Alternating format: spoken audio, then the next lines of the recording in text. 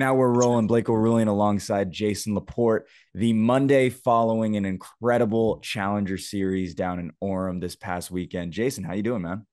Good, man. I think both of our voices are still a little shot from all the screaming and yelling we were doing on Saturday night. Dude, no doubt about it. And for anyone who's wondering, we're going to try to get the pay-per-view up as quickly as possible. We are trying to figure out, we had a lot of mishaps on the broadcast due to the internet and things like that. So we're trying to get that all figured out and worked out. But we will continue to work on that and hopefully have the pay-per-view up as soon as possible on our website. But man, Jason, this was a great night of fights. 9 finishes, even the decision, the first one here, Landon Dodge versus Chris Folau, was so good. Every single fight delivered beyond expectation for me. Yeah, it's one of those ones that you wouldn't know watching it if they didn't say what these guys' records were, the fighters' records were.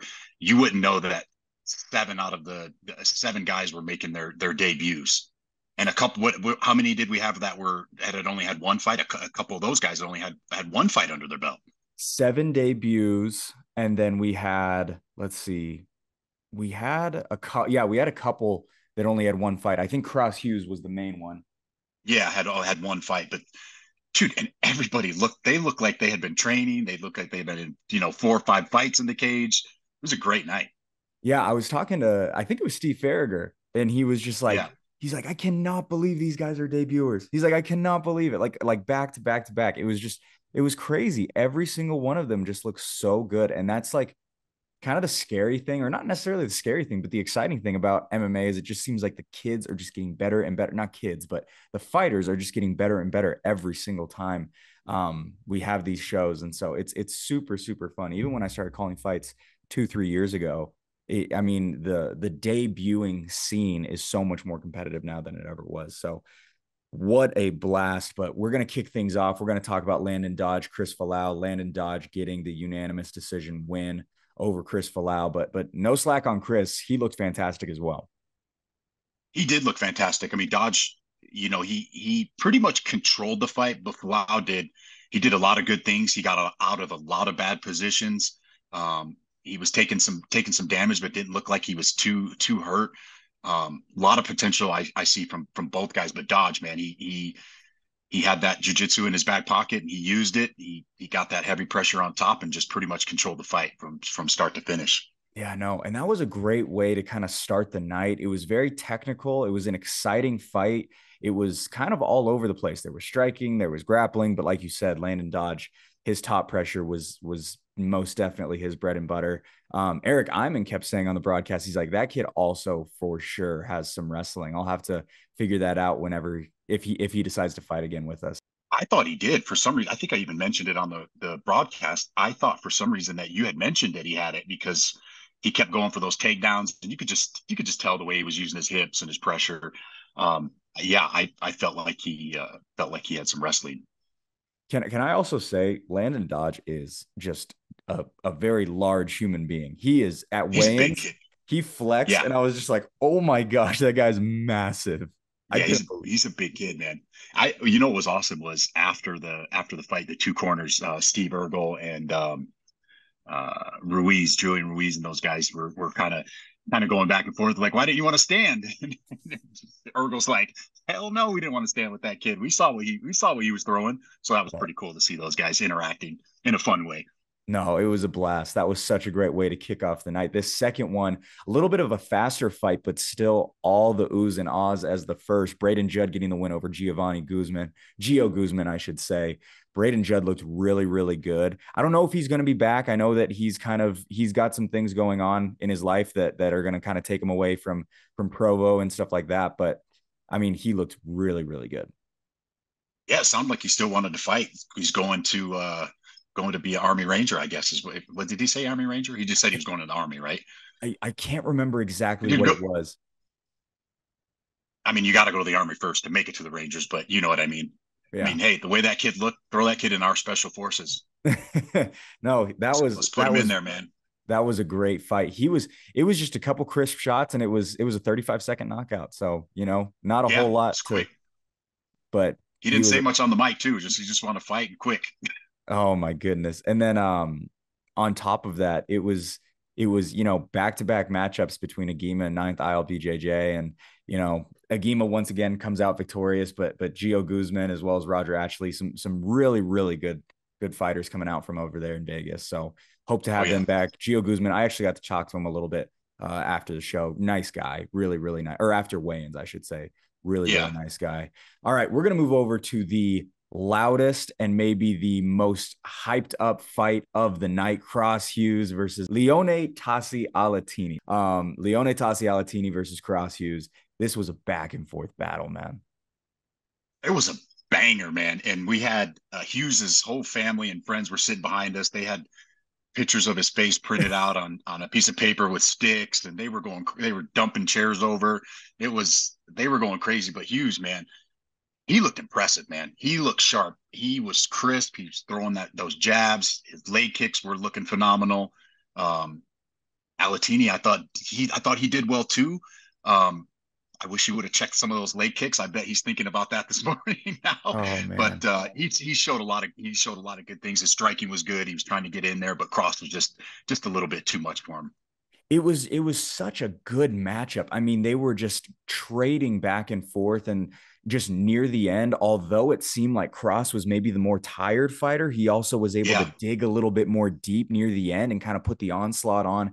And that's what led him to the TKO victory. But my goodness, I hope to see them both back as soon as humanly possible because they both look fantastic. Yeah, Alatini, his leg, that was pretty bruised up there, especially heading into the third round. And then Cross was just, he was really just going to work. And like you said, his family, his friends, they were an awesome crowd, man. They brought such a pop, and that was awesome. So Cross Hughes, I hope to see him back. Tassi Alatini, hope to see him back. They were both super, super fun. One of the most exciting fights, and really just Cross Hughes just digging deep and finding a way to win with just 10 seconds left in the fight or so. So that was super, super fun. Talon Carvalho facing off against Chandler Stone. 3 months of training for Talon Carvalho, and he does that, Jason. wow, he looked like a beast. Yeah, Ramsey made sure to tell me he's like 3 months of training. He's like, I thought it was six, but it's only three. Wow, that was impressive because Chandler Stone is no slouch, man. Like the guy's got a lot of potential. It just didn't work out for him that night. Yeah. Carvajal was just a freight train. He brought it. Yeah, he looks good, man. The future is bright. This all these guys. It's crazy. Yeah. I mean, seriously, I'm thinking of these winner. I mean, Talon Carvalho looked unbelievable. Cross Hughes had an amazing performance. Like every single one of these debuters looked incredible. Not Cross Hughes And being a debuter, but still. and Stone is that was his second fight, right? He's 0 Second 0 fight, his 2 first now. was against McNaughton. But he doesn't look like an 0-2 fight. He doesn't look like a guy that's lost two fights if you see him No, in there. Like no. he's a scary 0-2 guy for the whoever fights him next because yeah, that's a scary kid coming into his third fight. No, it was funny because I was talking with Zach, and it was like, Talon Carvalho took this fight. Not a lot of people wanted to fight Chandler Stone because they knew that he was tough. And when you have someone like Talon Carvalho is like the face of like, you don't know what you're getting yourself into when you face an 0-1 guy, let alone like, I'll be completely honest. Like if I were in those shoes and I hear, oh, I'm fighting a guy who's been training for 3 months and has one jujitsu tournament under his belt, I'd think to myself, oh, I don't have all that much to worry about. They're going to be pretty Yeah, green. I'm coming into my second fight. This should be a good matchup. And Talon Carvalho he didn't look anything like a fighter who's been no, fighting 3 months. It was incredible. scary, scary man. Yeah. Stone, if I remember right, and I think I said it on the broadcast. I don't want to. I hate to try to critique these guys because I've obviously never been in the cage. It's just something that I observed. He was. I felt like he was trying to go for those leg locks or a heel hook, and as soon as he went for it, that's when he got caught with one of those shots. I felt like he made a slight mistake trying to go for that heel hook. Maybe he thought he had it. I don't know, but I felt like he made a slight mistake going for that there with Carvajal just having so much aggression at that point. Yeah. I mean, and that really was the adjective to describe this fight, specifically for Talon, was he was fearless in there. He was just Yeah, he he was was. just absolutely fearless. And for Chandler Stone, again, like you learn and you grow, and it was a quicker turnaround for him going into his second fight. But I think he learns more in this one, and I think he'll be more prepared for a third if he chooses to do so. So, Yeah, speaking of that, activity wise, Brendan Myers, third fight in 7 months, and he looks absolutely fantastic. The best performance of his career so far. He finally gets that submission that he has oh so wanted for quite some time over Chase Barrett. Man, this was a really, really fun fight. And for Brendan, a satisfying one, seeing him grow every single time he's made that walk. we are very privileged, you and I, to be able to sit behind there and watch these guys fight after fight progress in their careers and get better and better.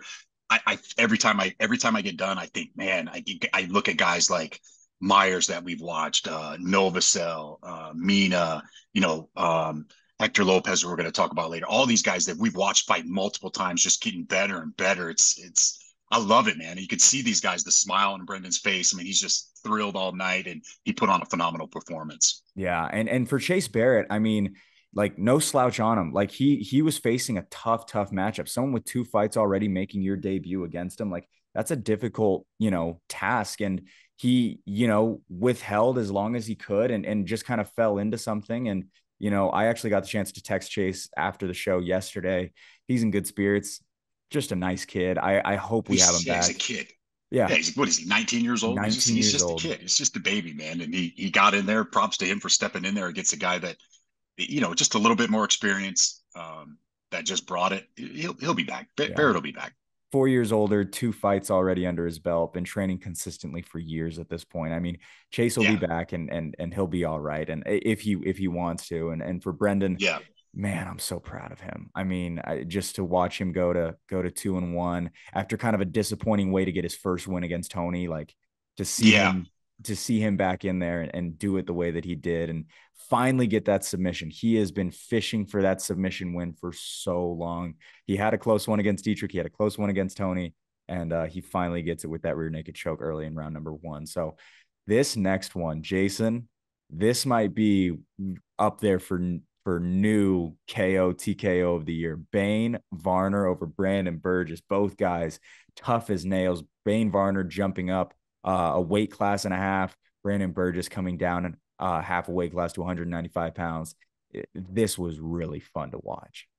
Yeah. This was one that I had highlighted to possibly be fight of the night. I thought maybe these guys would just bang it out for 3 rounds, and Barner just, I mean, when they were standing apart from each other before Dave brought him into the center, Barner was just, he locked eyes and did not break eye contact with Brandon. And Brandon, I didn't see him making eye contact back at all either. But yeah, Barner, man, I love that guy. I love watching him fight. He brings a lot of excitement into the cage. He's fun, and a big overhand right that just connected, man. Just brought the house down with that, man. That was impressive. That was unreal, that shot that he landed. And Brandon looked good headed into that as well. I mean, both fighters were really connecting and it was really nice and back and forth. And then into the second minute of round number one, Bane landed that shot. And I gotta ask you, I mean, Bane is such a funny, interesting guy. What was it like interviewing him after that? He was really intense. Oh, I mean, he was still, you could tell he was still fired up. And hopefully you could edit out the part where I said he looks like George the Animal Steel so he doesn't kick my butt next time he fights. no, he was. Hey, that's no knock. I love George the Animal Steel growing up. He was a bad, he was like that. He's just like a berserker in the cage, man. He's relentless. Um, Yeah. yeah, that guy's a lot of fun, man. Let's get him back in there, And please. his first time with Fierce, and man, after just the first one, I'm just like, dude, we got to get him back in there as You soon got to as get him back. possible. Oh yeah. Can't be another 2 year layoff for him. He's 4-1 now. That's a pretty amateur record, man. That's a really good amateur record. He might be hunting for a title here pretty soon. Here's the thing, though. 185, Andrew Mickelson holds that belt. If Andrew Mickelson is to move up to pro and relinquish that belt, maybe we see Bane Varner in there for a middleweight Yeah, title. But we'll have to see how that plays out. Another for big sure. one, Mina Yushirawadi getting that first submission win, back-to-back wins for her, and her first finish since her debut, getting the win over Carly Lombardo in a fight that really was quite competitive, back and forth on the feet.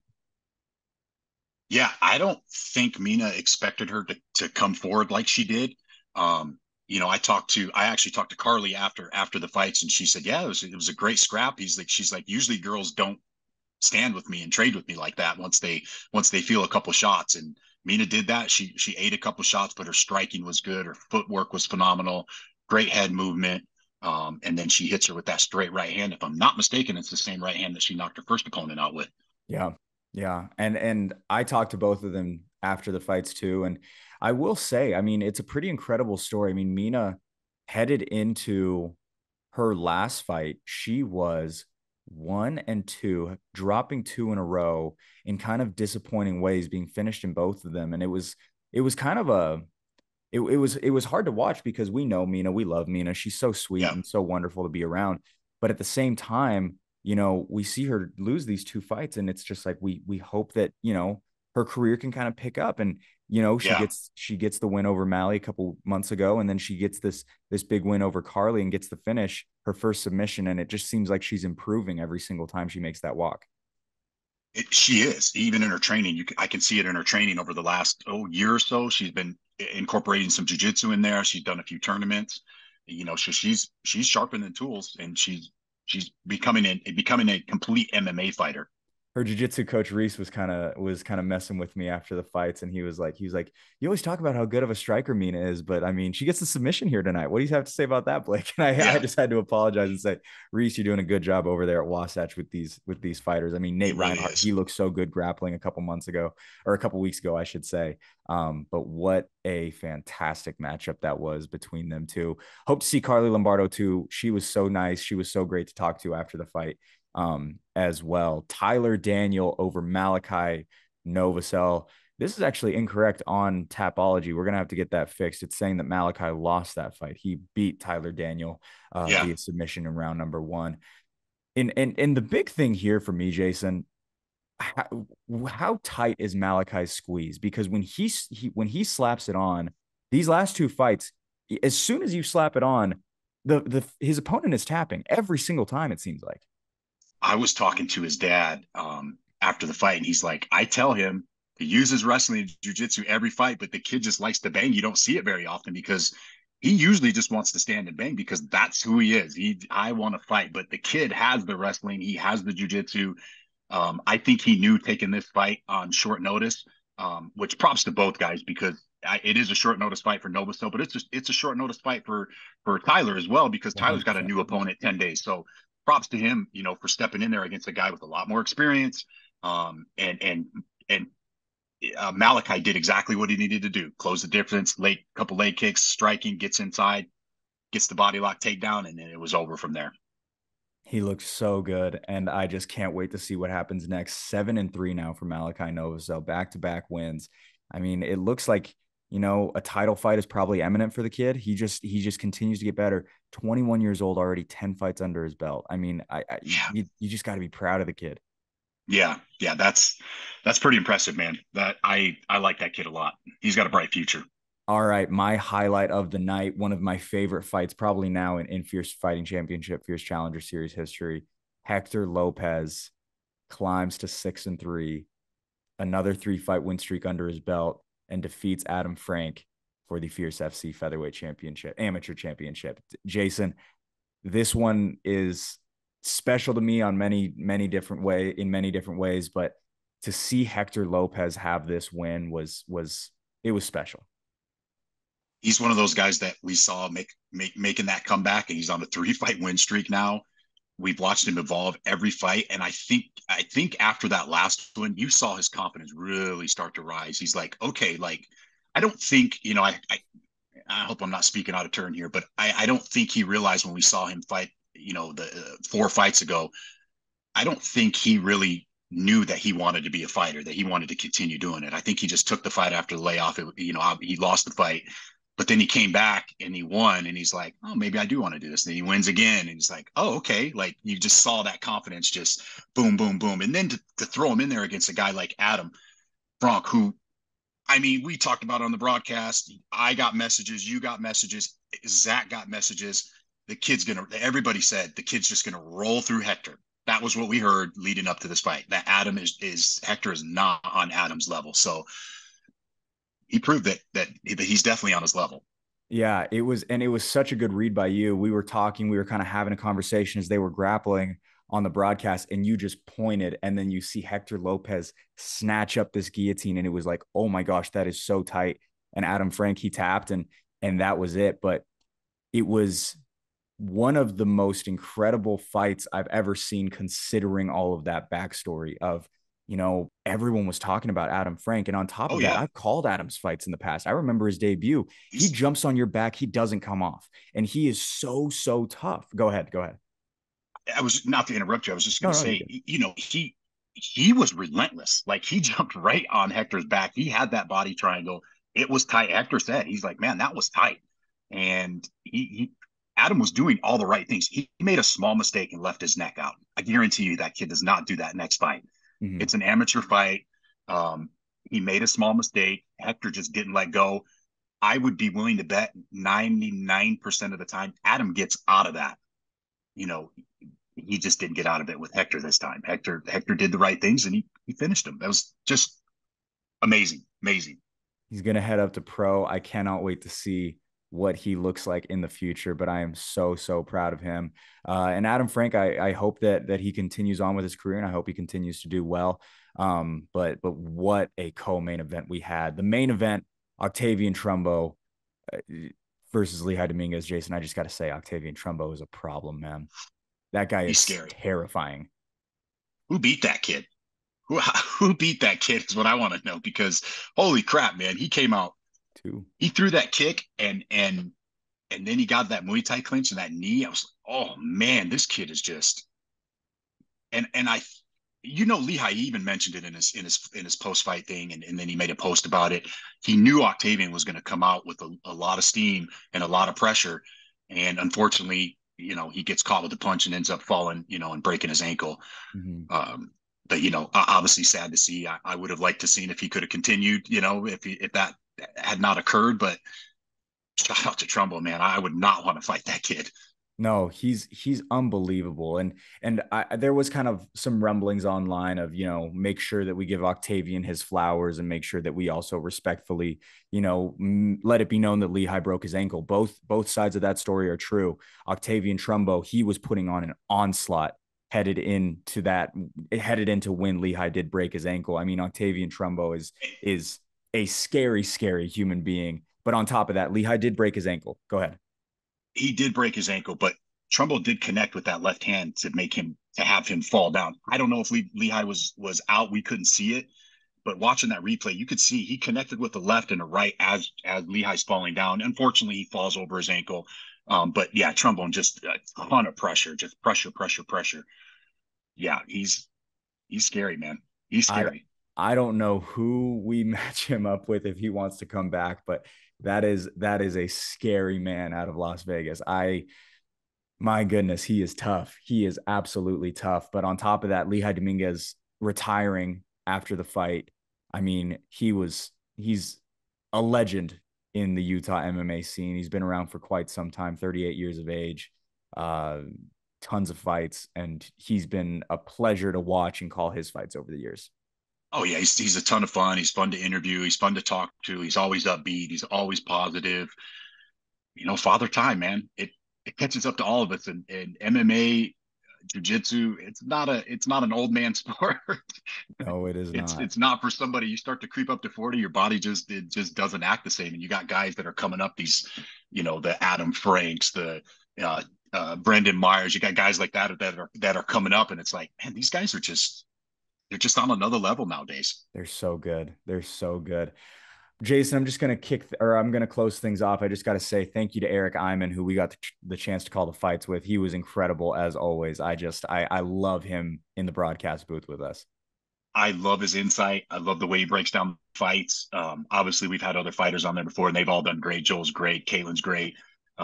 Eric is amazing, man. Love having him there with us. He's amazing. I cannot wait for June 24th, man. That is going to be Ooh. such a good card. Oh, I just see that. I was just looking online. Oh, we're about ready to finish, but um, yeah, that's going to be a banging card. Kent Mafaleo and Rudy Schaefer. Yeah, cannot wait for it. All right, Jason, appreciate the time. All right, brother. Appreciate it, man. We'll see you June 24th.